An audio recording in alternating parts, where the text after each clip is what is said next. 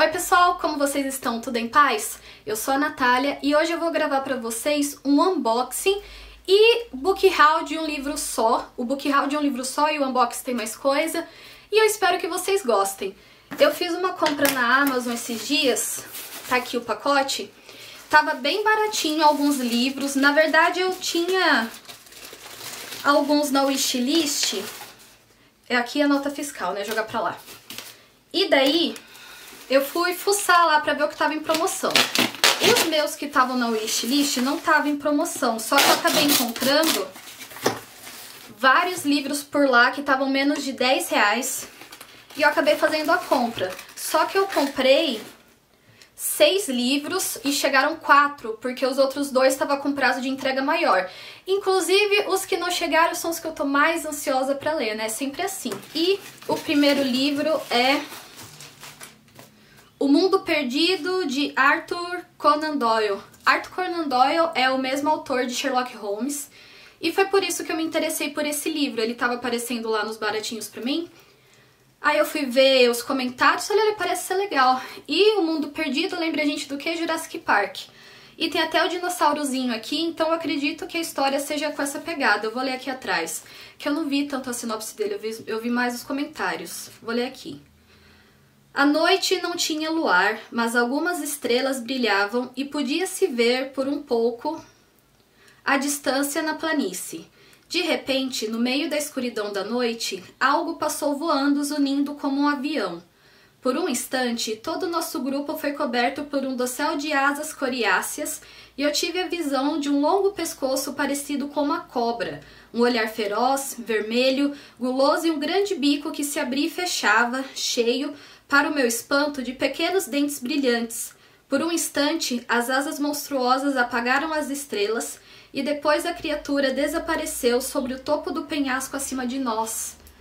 Eu acho que é bem a pegada mesmo de Jurassic Park. Eu sou louca pra ler Jurassic Park, mas tá sempre muito caro ou esgotado. Então temos a esperança de, quem sabe, na Black Friday, né, no abaixe. Mas enquanto isso, temos esse livro aqui na estante. Ele é curtinho, acho que vai ser uma leitura bem leve, digamos assim. Eu acho que não vai ser muito pesado. Mas vamos ver, porque aqui, ó, tem os 2 humanos armados. Então acho que eles foram pra esse lugar caçar dinossauros, ou foram pra lá e descobriram dinossauros, não sei. Vamos descobrir direitinho quando eu for ler, né? E aqui temos As Crônicas de Avonlea. É um livro do universo de Anne de Green Gables, que é Anne with Annie, né, que foi a série. E eu comprei esse daqui por fazer parte do universo, apesar de eu ter lido só o primeiro livro. Ainda tem mais 6, mais uns livros extras, mais esse daqui das crônicas. É uma série, assim, bem longa, pelo que eu tô vendo, porque eu comprei só esse aqui, mais um outro que deve estar aqui dentro, que é Crônicas de Avonlea também. E tem aqui falando alguns contos que você encontrará neste livro. A Pressa de Ludovic, A Vitória de Lucinda, O Namorado da Tia Olivia, A Quarentena na Casa de Alexander Abraham. E, como diz aqui, são crônicas que se passam lá nesse universo, né? Eu comprei mais porque tava muito barato, tava tipo R$8. E pra ajudar a completar a coleção, que eu quero ter todos os livros. Tem um livro de poesias também, eu tava vendo. Então, mais esse aqui vai pra estante pra ficar juntinho lá dos outros e eu ler futuramente. O próximo é A Garota do Lago. Esse livro eu já coloquei ele várias vezes na minha estante, ó, no meu carrinho, porque ele sempre tá com precinho bom, sabe? Tipo, R$12. Só que eu acabei tirando do carrinho, eu acabei não comprando, porque eu vi uns comentários positivos e outros negativos. Só que nas minhas andanças pela Amazon, nessa compra que eu fiz, eu olhei assim pra ele, aí eu pensei, poxa vida, eu só vou saber se ele é bom ou ruim mesmo se eu ler. E tava baratinho e eu acabei comprando. Vou ler aqui atrás pra vocês terem uma noção da sinopse. Summit Lake, uma pequena cidade entre montanhas, é esse tipo de lugar, bucólico e com encantadoras casas dispostas à beira de um longo trecho de água intocada. 2 semanas atrás, a estudante de direito Becca Eckersley foi brutalmente assassinada em uma dessas casas. Filha de um poderoso advogado, Beck estava no auge de sua vida. Era trabalhadora, realizada na vida pessoal e tinha um futuro promissor. Para grande parte dos colegas, era a pessoa mais gentil que conheciam. Agora, enquanto os habitantes, chocados, reúnem-se para compartilhar suas suspeitas, a polícia não possui nenhuma pista relevante. Atraída instintivamente pela notícia, a repórter Kelsey Castle vai até a cidade para investigar o caso. E logo se estabelece uma conexão íntima quando um vivo caminha nas mesmas pegadas dos mortos. A selvageria do crime e os esforços para manter o caso em silêncio sugerem mais que um ataque aleatório cometido por um estranho. Quanto mais se aprofunda nos detalhes e pistas, apesar dos avisos de perigo, mais Kelsey se sente ligada à garota morta. E enquanto descobre sobre as amizades de Becca, sua vida amorosa e os segredos que ela guardava, a repórter fica cada vez mais convencida de que a verdade sobre o que aconteceu com Becca pode ser a chave para superar as marcas sombrias de seu próprio passado. Parece ser interessante, a protagonista é repórter, então já me chama mais atenção por causa disso. E vamos ver o que eu acho, né? Como eu falei, os comentários na Amazon estavam bem divididos. Tinha um pessoal a favor, um pessoal contra, uns elogiavam, outros não. Mas eu só vou saber lendo, né? Porque cada um tem uma experiência com o livro.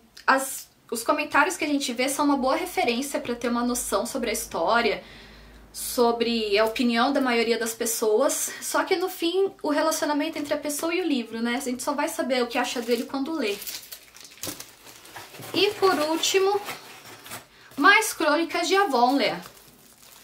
Aí aqui atrás tem falando também os contos que a gente encontra aqui, que são A Gata de Tia Cynthia, O Bebê de Jane, O Retorno de Hester, O Caso de Consciência de David Bell. São contos, são crônicas, contos, né, gente? Então, o livro é curtinho.